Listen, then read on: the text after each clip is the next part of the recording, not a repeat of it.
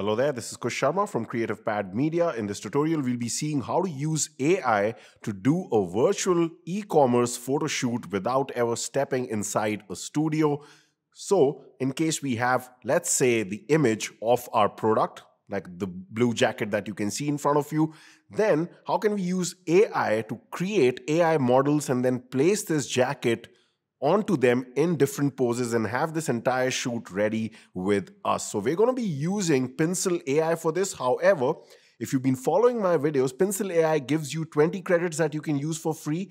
So once I've shown you this process towards the end of the video, because it can happen that you run out of the 20 credits so you can't use Pencil anymore, I will be showing you two alternatives to Pencil so that you will still be able to follow this entire process of doing this virtual photo shoot using AI, using those other free software, because there the credits also replenish. But wait till the end of the video because I'm going to reveal that towards the end. So first of all, let's get started with Pencil itself. So how do we start this process? Well, the first thing is that we need some kind of an inspiration.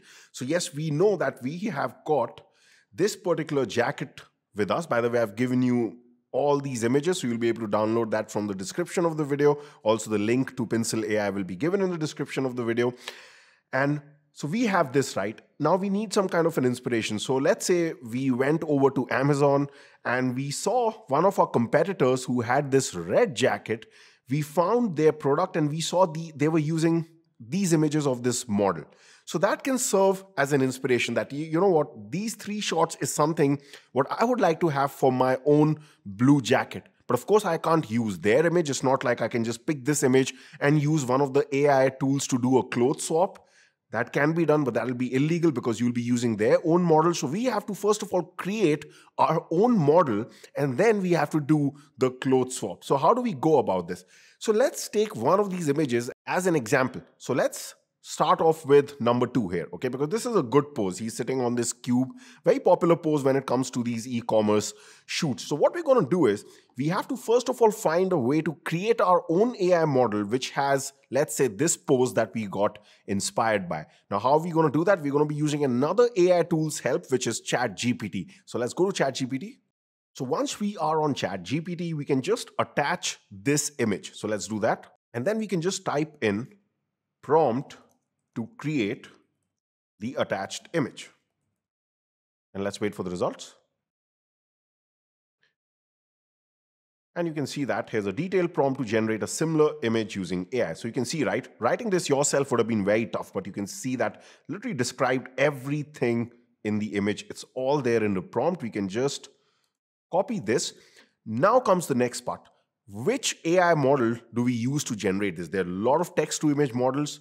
If you've seen my last video where I did a complete review of Pencil, you would have seen that Pencil outperforms so many of the text to image models out there. However, this is one area where, like I mentioned before, I will be showing you an alternative to Pencil in case you've run out of the free credits. Later on, towards the end of the video, I'll show you that free alternative, okay? So, but right now what we're going to do is we're going to go over here to text to image because this generates very realistic looking models. So we're just going to copy the prompt here. We don't really have to do anything else.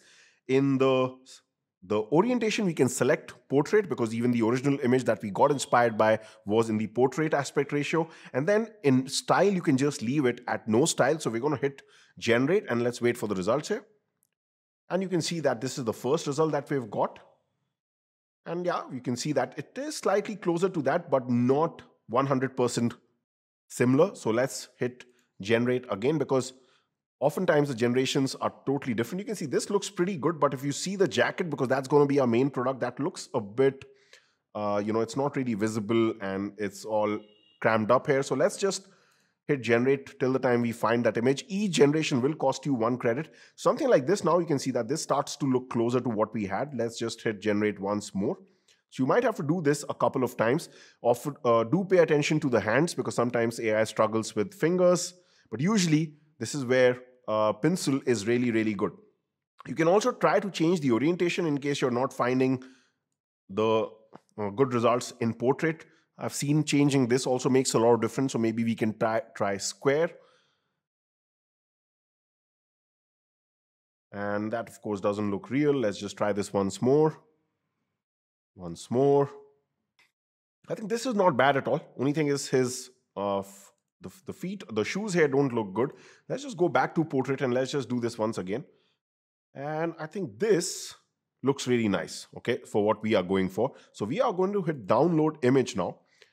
And now comes the next part. So since we have this image, but you can still see it has that little polished AI look, we want to turn this into like a photorealistic look. So how do we do that? Well, inside Pencil, we can go again to tools and we can go to a tool called AI Detailer. So let's go to this. And here, if we just upload this image that we have downloaded, we'll be able to make it even more real. So let's do that. So we've added the image here. And how this tool works is you get two or rather three parameters here. One is that this area where you can enter the prompt. We're soon going to enter that. Resemblance is when you do turn this into something more realistic, how close the image should be when it comes to the outlines. So we really want to follow the outlines. So resemblance, we'll be very conservative. We'll push it all the way to 2. That means we're telling this tool, don't change the pose, okay? It should be exactly like this. Creativity means, can it add any sort of elements on its own? Now, we do need creativity because what we're going to add here is we're going to say add texture to skin. That means make it look like a real photograph, not the AI polished look. So of course, we can't. So here is the opposite, okay? With creativity, if you pull this down, we're actually saying that be very conservative. That means don't change, don't add any elements, but that won't make any sense because we do want to add the texture. So the question is, we also don't want to go all the way here because then it can totally change the person.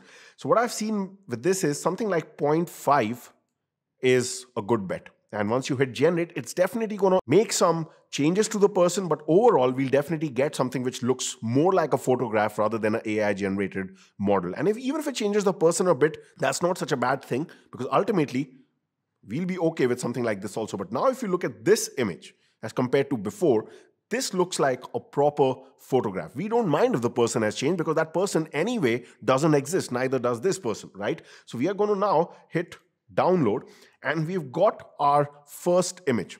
Then what we're going to do is we are basically going to follow the same process for the other two images also. So of course, I'm not going to show this because I'll be doing exactly the same thing. But finally, after doing this process, here are the 3 images of our own AI models. And you can see that this looks pretty good.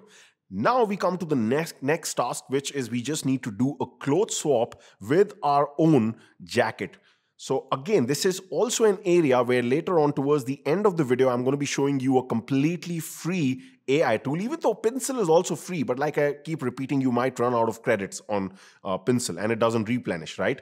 So right now I'm going to be using Pencil. I'm going to go to tools because it has a clothes swapping tool, which I've shown before also in one of my videos.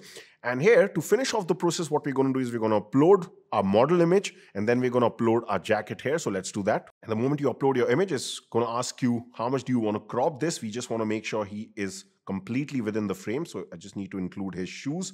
So let's just crop this. Let's also add the blue jacket here. All right, so we have added our jacket also. And you can see it's slightly going out of bounds. We can't really move this. Even though, to be frank, it doesn't make a difference. But what you can do here when such a thing happens is to just use the mouse wheel, okay, to just zoom out a bit. That's all. So now you can see that this is fitting in. We can make sure this is center. And we're going to hit crop. And now make sure here in this menu, we select the correct thing, which is upper body in this case. And let's hit generate. This is going to cost you 4 credits. That's why I will be showing you a free alternative to this also, which works as well. But right now, let's wait for the results here. All right, so you can see that we have now been able to generate our own jacket on this person. And you can see this looks exactly like this. The only thing is you can see the resolution is really low, so it really downscales the image, but that's not a problem because it also gives you the option of upscaling the image right from here. So whenever you like something, you can just hit upscale, and that is going to just make it sharper. And you can see that really made it look really sharp and nice. And then once you are happy with this, you can hit download. And then finally, I did the same things with the other poses also, and you can see the results in front of you. And you can see that we never stepped inside a studio.